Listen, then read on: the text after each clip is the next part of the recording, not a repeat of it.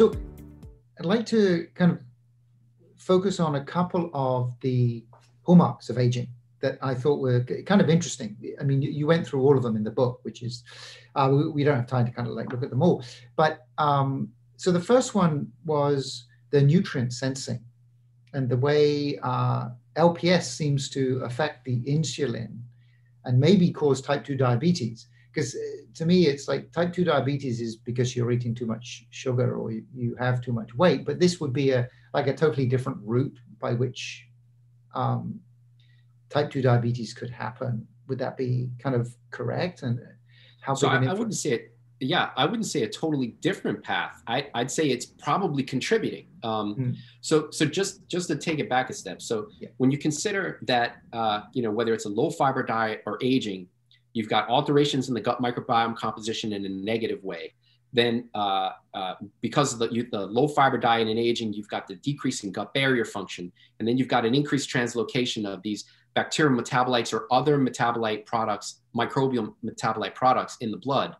So then that can activate inflammation. Inflammation is one of the hallmarks of aging. So so I've got that information in the book.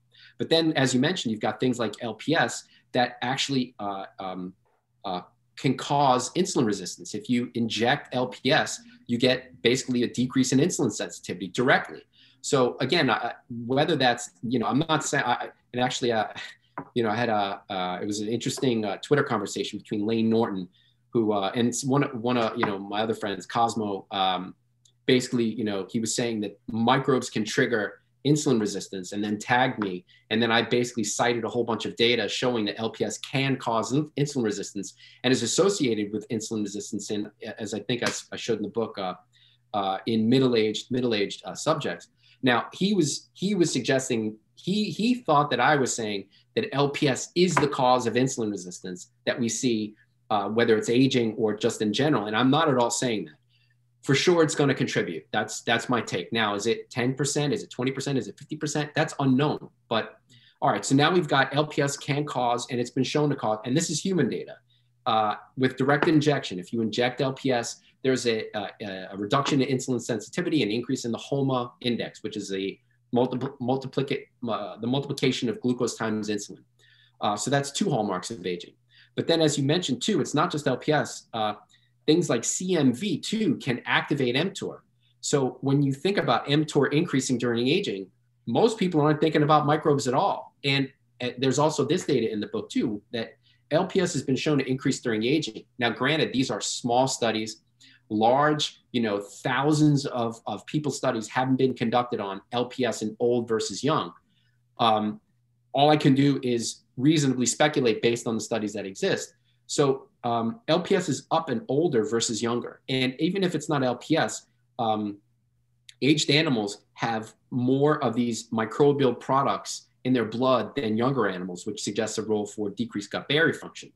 But just along those lines, in terms of the mTOR story, most people aren't thinking about the role of microbes activating mTOR during aging. So, I'd actually like to see a future where, someone's got increased mTOR activity, whether it's in their immune cells or somewhere else in their body. And instead of just giving them rapamycin, we identify if it has a microbial trigger. And if it's the microbial trigger, we identify which microbe. Maybe you've got fungi in your blood, or maybe you've got a virus in your blood. And these aren't far stretches. I mean, as I show evidence in the book, the incidence of bacterial, whether it's E. coli, or things like Staphylococcus aureus. So you've got gram-negative and gram-positive bacteria, two different types. Whether it's fungi, including Candida, various Candida species, or viruses, these are found at an increased incidence, in some cases 10 to 15-fold higher in older adults versus younger subjects in the blood. So the triggers that can negatively affect insulin resistance or inflammation or mTOR activity are there. I'd argue are there, but it's just, in most studies, most scientists aren't thinking about microbes at all. But once, however long this is going to take to have kind of a paradigm shift where, researchers are thinking about, all right, why do we have increased inflammation in the blood? Do you have an increased microbial burden in your blood? Is it an alteration of your blood microbiome, which is also a thing most people aren't thinking about? And I show that evidence in the book that there is indeed a blood microbiome that has also been shown to change during aging in terms of its composition and with disease. The composition changes during disease. Certain bacteriophyla increase, like proteobacteria, and certain decrease. So once we get more specific about the microbial component to aging and age-related diseases, in addition to our own human physiological changes during aging and age-related disease, and combine those two to have the whole story, I'd argue that now we're really going after mechanistic roots as opposed to only looking at one half of the story. This is kind of one argument, one issue that I have with the NR NMN story, and I made a video on it. The CD38 story, which almost nobody was thinking about, well, except for the people who are interested in NR and NMN, but along the CD38 story, and I have this information in the book too, LPS has been shown to increase CD38 expression. So if you're not going after a potential microbial cause of the increase in CD38, are you really going to get the biggest bang for your buck with NR or NMN? So the thing is, almost nobody's thinking about that. Now, interestingly, there were 2 studies that were published in the last few weeks on the CD38 story and NR and NMN in Nature, and I think Nature Medicine. And at least one of those studies was looking at the role of LPS on that, which basically confirms the LPS CD38 story.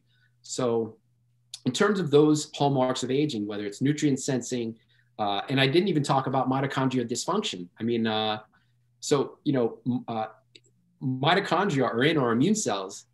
One major reason for that is to produce the oxidative burst, to produce reactive oxygen species, to kill microbes that have been phagocytosed. So that's the easy answer for how microbes contribute to a hallmark of aging, increased mitochondrial oxidative stress. But then there's other stuff in the book where I showed that mitochondria that are exposed to herpes virus, HSV1, actually mitochondria then eject their DNA, which triggers the expression of antiviral genes. So genes that will boost antiviral defense. The problem is, if you're ejecting so much mitochondrial DNA, you're going to have decreased mitochondrial function, which is a hallmark of aging. So I put that information out there to basically show as many people as possible that are interested in these things that it isn't just decrements in human physiology that occur during aging. Some of what we see can be attributed to a microbial contribution. And I don't want to get it twisted. And I don't want people to misinterpret it. I'm not saying microbes are causing everything in human aging. I'm just saying there is a contribution. There's enough evidence to show that there's a microbial contribution to all of the hallmarks of aging. Thank you all for watching. I hope that you found the video informative. Please do hit the thumbs up button, subscribe to our channel, and hit the bell button for new video release notifications. It encourages us to continue to create more videos about anti-aging and extending healthy lifespan. Thank you so much for your kind support. I wish you all well and will speak to you again soon.